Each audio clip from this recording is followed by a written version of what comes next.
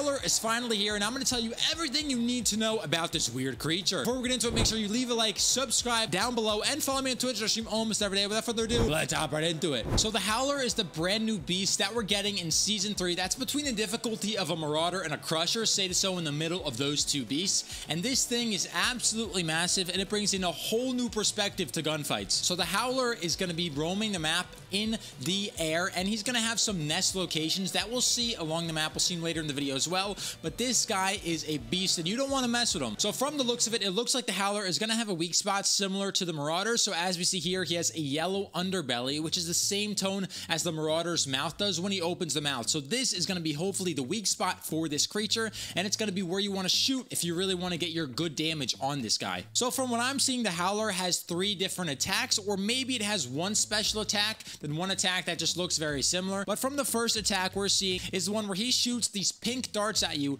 that kind of land like a rod. They tick for about a second or two, then they explode into these circular domes, which seem to look like little shockwaves. Again, I don't know how much damage they're gonna do. I don't know if it's gonna shock your screen. I don't know what it's gonna do to you, but they look pretty cool from above especially. The second attack is this circular screech that he does at you, which is when he seems to be flying at you and he shoots this domular screech coming at you in a straight line. And then there's a third attack which seems like he's angry and everything around him gets a screech attack. There's 3 different attacks. One attack with the pink beams coming at you that lands and does little shockwaves around you. The second attack, which is the funnel-like shockwave attack. Then you have the third one, which is the massive shockwave attack, which we see shakes your whole screen into a base. You can't see anything. It's like a flash grenade on steroids, let me tell you. Howler's also going to have 3 things that you can pick up from the Howler. You're going to have the Howler darts, the Howler honey pellets. You're also going to have the Howler C-Rinks, which is extremely rare, which I'm guessing acts like his head. Since we can get like the Crusher head, this is going to be that version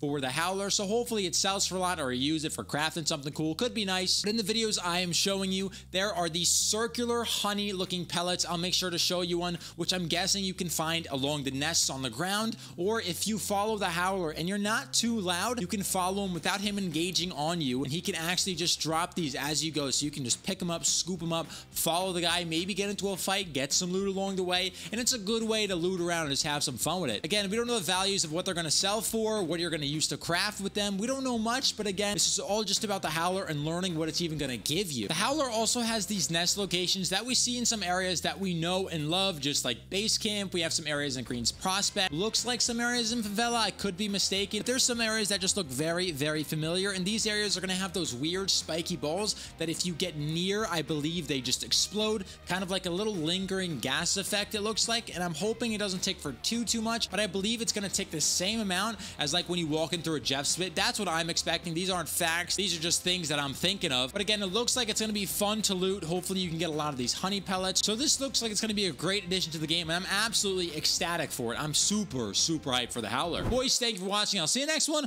Peace.